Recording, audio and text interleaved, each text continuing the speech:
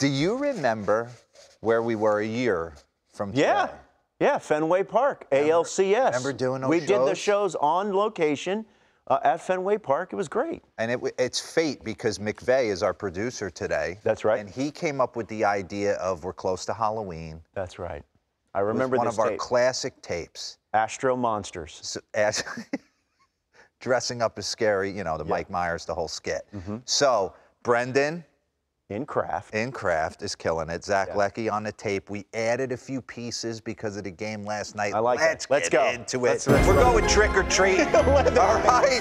Hey, Justin Verlander turned into Leatherface last night, throwing absolute chainsaws at the Yankees lineup. If they didn't get him in the first inning and the third, it was over. Once he figured out that slider, there was nothing you could do, and kind of all wrapped up. He had 11 punch-outs, and for me, right here, this moment, let me take you through a Donaldson Carpenter AB. You talk about bow your neck right here in the top of the third. Second and third, it could get away from him. JD gonna need you to choke up and put a ball in play. Can't go down on 3 pitches right there, even against Justin Verlander. And the strike zone was all over the place. Yeah, not a good night. And Justin used it to his advantage. That's not a strike. That's inside, and Matt Carpenter's like, I don't know if I can handle all these pitches in. And the one thing about JB that I love is that he is willing to come in and set the tone with that two-seamer. So he's Leatherface for me. He's going to get a little R&R today. Chucky has got to stay child's play with Jose Altuve, and I know he is scuffling. He's 0 for 19. Yeah. He's totally sped up at the plate. Jose, slow it down a little bit, take something to right field, and you'll be right back on track. He's got 7 Ks, but you know it's a matter of time. He lives for these moments. Yeah. Take you back to Game 6, 2019. He gets his 3-2 slider from Chapman, and we're dancing our way to the World Series. Okay, you know he's going to walk into a hostile environment, Yankee Stadium, for Games 3, 4, and 5 coming up here. Flashback to June 25th, where they wanted to, you know, steal his soul. He said, no, you don't. I go second deck. So I expect that was the first pitch of the game. Yes, I expect him to be right on it. We're going to add the scream character. Yuli Gurriel is making people scream because during the regular season, he underperformed for this team, right? But if you can hide him, he lengthens that lineup. And last night, in a 1-1 game, he takes Clark Schmidt deep on an 0-2 count.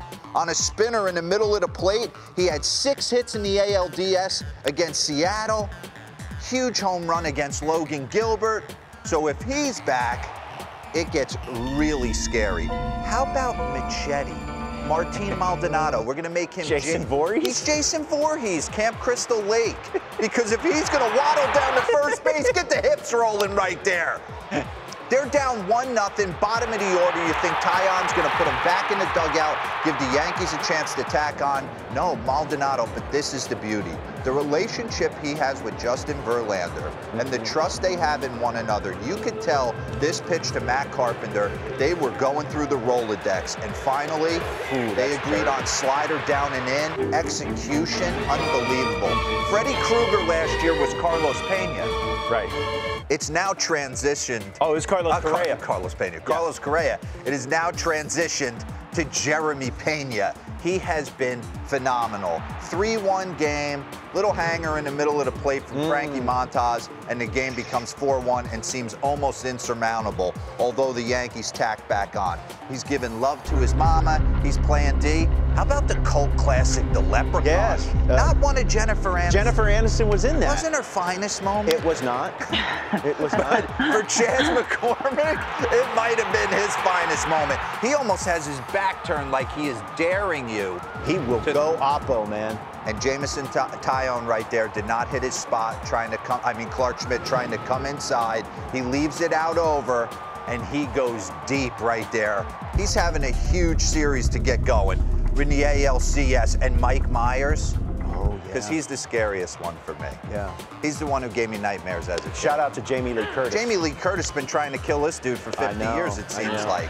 Ryan Presley, if you're going to throw spinners like this, Harrison Bader took a hanger deep for his 4th postseason homer. They had no chance against this breaking ball last night. So he's got a 1.33 ERA, and he's 7 for 7 in save opportunities in 19 postseason games since the start of 2020. So Halloween was back in Minute Maid Park last night. Look at the leprechaun.